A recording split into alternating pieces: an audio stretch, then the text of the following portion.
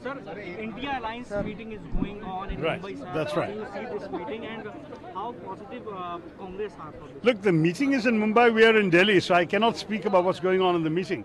But I can say that every meeting so far of the India Alliance, both in Patna and in Bengaluru and now today in Mumbai, will reaffirm the determination of all parties to come together and to face the enormous challenge of overthrowing the strongly entrenched government with a message that reminds people of its many, many, many failures.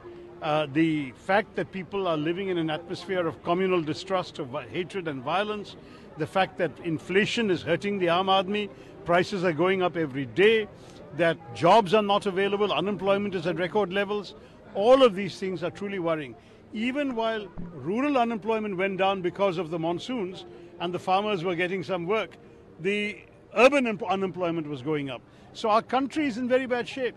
People can afford, higher prices if they're getting salaries. When you have no jobs, no salaries, and your prices are going up, how do you live? These are the questions people are asking, and the government has no answers. We will have the answers. We believe in providing a social safety net and in supporting people honestly, and we believe in taking everyone along and not in spreading violence and hatred in the country. Sir, government is now saying that every time they launch a missile, but they always fail. How do you react on this? Listen, Many BJP leaders are saying this. Listen, we'll see as the missiles are being fired. There is still some time. We have begun the work, and as people come together, when you have sort of a David throwing something at a Goliath, Goliath always expects to win. But we will get them where they need to be got. And you remember the biblical story, who won in the end. Let's give the many, many Davids on our side a chance of overcoming this Goliath. Sir, G20 in Delhi, sir. How do you see, sir, this meeting? That's a different matter. As far as these issues are concerned, we are one. The country is one. We want India to be well respected in the world. And we wish all success to the G20 meeting. It is a complicated set of issues. There are many global challenges, and we hope that the government will find it possible to actually address these challenges in a way that leaves all the participants with a sense of satisfaction and accomplishment.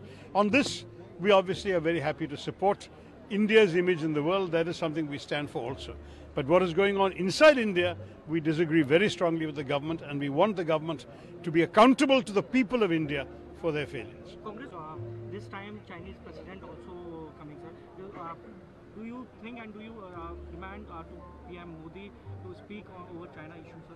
Well, he can do it, but so far what he has spoken has not been particularly encouraging. He actually said to the nation that no territory has been taken by the Chinese, but we know for a fact that the modus vivendi of the last 45 years, when both sides used to patrol in certain areas, and now in 26 points our side cannot patrol because the Chinese have established themselves there.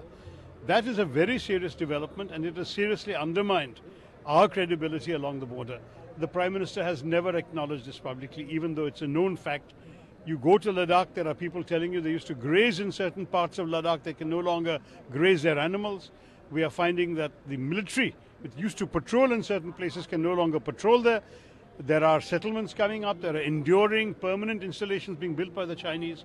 And the problem with this is that we are every day finding ourselves more and more on the back foot. This is not a good situation with the Chinese border.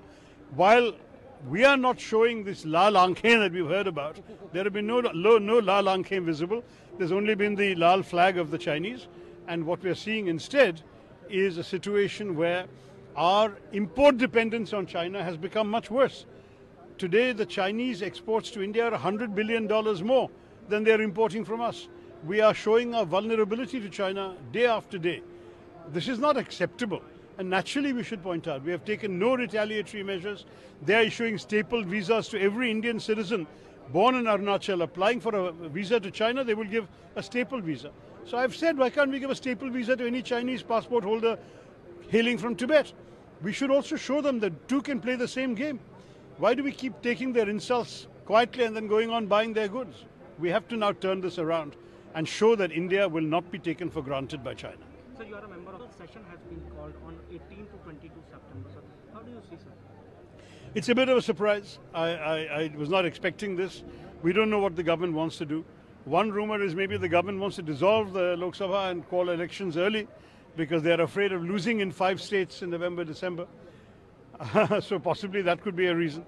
There may be other reasons. They may want us all to congratulate them for G20. I don't know what they want to do. Are they going to bring any surprise new bills? We don't know. I think the government has the duty to tell the nation what it wants to do with this session. For us, it was a bit of a surprising news, but we will be there. So last question. There's been debate over a UCC, sir. Do you think this time, because this session has been called, a bill will be passed in the parliament? Because Uttarakhand CM also said over the issue, it is our resolution to bring the uniform civil code as soon as possible. When we get the UCC draft, we all take the process forward this year. But that's exactly when we get the UCC draft. We have not seen a UCC draft. You know, we are all talking about UCC, but do we even know what UCC is? Do we know what rules are going to be changed, what laws are going to be amended, which community will have to sacrifice what?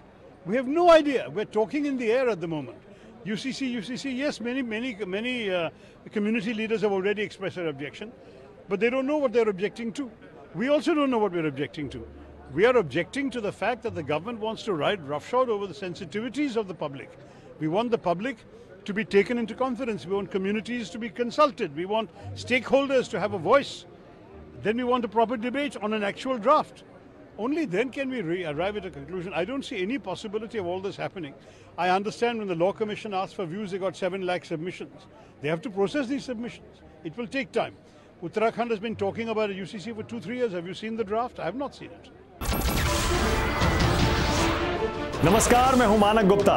अगर आपको हमारा ये video पसंद आया हो तो इसे like और शेयर जरूर करें और हां, हमें सब्सक्राइब और फॉलो करना ना भूलें ताकि आप देश और दुनिया की कोई खबर मिस ना करें। तो जुड़े रहिए हमारे साथ और देखते रहिए न्यूज़ 24।